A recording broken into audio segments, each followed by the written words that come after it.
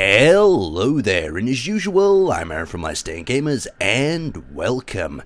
So ever since we've been looking at a number of different ships from the Steam Workshops, I keep getting submissions of different little bits and ships to have a look at myself, and I have to say, every time I bump into a really cool one, I just have to give you a little bit of a tour of it and just show you how cool this is. Now this is Hammerman's Mark II Corvette from the Steam Workshop. I'll give you a link in the description if you want to have a look at it yourself, but this thing is quite beautiful. It's got docking ports pretty much all over, and the firepower package on this thing is really immense. So you've got docking ports here at the front as well as the merge blocks. What's been done that's pretty cool is the cockpit up here is detachable, so it looks like it can be detached and replaced into a numerous locations. So you've got the front, back and sides, and we've also got an interior, but I'm just going to show you a little bit closer on some of the detailing areas here. So we've got like these vented areas that is created out of using these thin armor strips. It just looks really cool.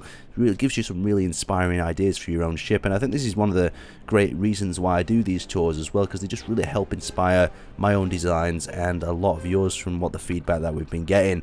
And using some of these mods to make your ship look so much better is just amazing. I mean, we really need to have a look and just have a look at these beautiful different sort. We've got the sage thrusters here, definitely. We've got the lighting that I've just added that extra sort of blue tint, just really creative use of that lighting and the different sources that I have of it. So we've got the different sorts of thruster types as well here at the back to add a little bit of variation in that sort of feature. So let's actually have a look inside.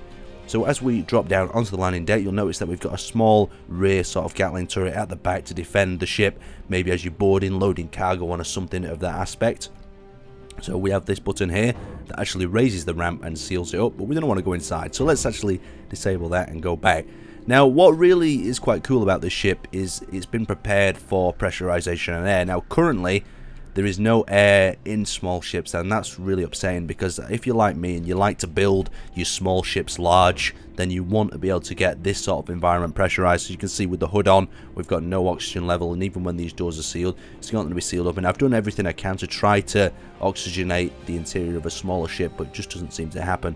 So with the doors closed, you can access the high voltage danger power area. We've got a little bit of a cargo, and we've got another one of the oxygen generators that's stored there. We've got some lockers for our cargo, as well as a small first aid station. So let's actually go to one of the combat bays in here. Now this ship seems very heavily orientated around battling, and this seems to be one of the main sort of battle armaments areas. So we'll actually equip into here, and we've got this inner sort of working cockpit, maybe where the pilot's sitting up on the top, or you even just using that as an escape pod. You could use these to pilot the ship down here. He's added some timer blocks for a little bit of variation in there, and we've got summary of both the reactor output and the ammunition in the weapon systems, as well as an XYZ axis on the grids. Now obviously you could add a number of different things to this HUD to make it a little bit more complicated and give different readouts if you wished. We've got oxygen storage on 89%, so very cool indeed, very nice little details. So now let's move into the living quarters. So to the left of the main control deck, we have the living quarters that are a quite nice little relaxed area. We've got a secondary cockpit here, maybe it could be used to access one of the turrets. We've also got a camera set up there, and we have one of the sort of cabin relaxation areas. You can take a seat, take a load off.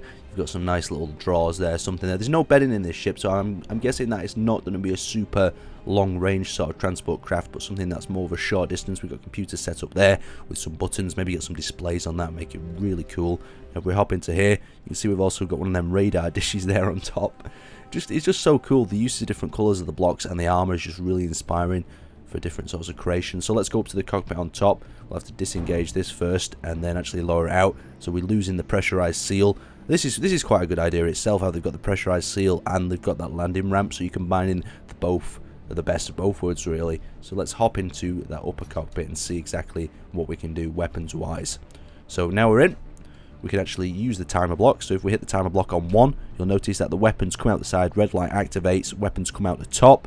So you've got a whole variety of weapon systems available. When I hit it again, you can see that they fold back away, so you can turn this into more of a civilian-esque ship. Now if we go through some of the weapons, we've got rockets, we have got Gatling guns. Just look at the sort of mess it makes in front of the ship. Oh, we've got the Scattercannons. Combining these together though with the Scattercannons, it just makes so much damage and carnage, and this ship handles pretty well when I take it off in a minute. You've got some rapid fire sort of cannons coming out the front there, some more like auto cannon designs. Then if we go on to a 6, we've got some more lasers on the outer flanks. So you could also retract these in and only use the laser weaponries or different sorts of weaponry that you actually need. So let's actually try taking this thing off. Now, I believe the landing gears are not actually added into these menus. so we're going to have to quickly add them into ourselves, because I think you're supposed to pilot it maybe from the inside. So landing gear pistons, let's add that to reverse and landing gears. We put switch lock on them, so we're going to disengage our landing gears, so number 8. Now the next thing we need to do is retract them up, and we can do that. Now the biggest problem is getting the lift up, because we don't want to take off like that, so we'll actually have to find out where the lift is in the groups options. So let's have a quick look here, and I don't think it'll be in here. I think it's going to be in one of the timer set blocks, so let's have a look for that. So we've got timer block, on no repeater, war mode. That sounds quite interesting. Ramp button, that's what we want. Okay, so we want to start that, so let's hit 9 on that.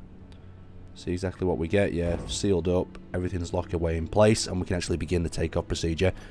So we can actually bring this up. Now the power of this thing and the agility of it are actually quite interesting. So you can see it has got a lock down in place before the banging takes over.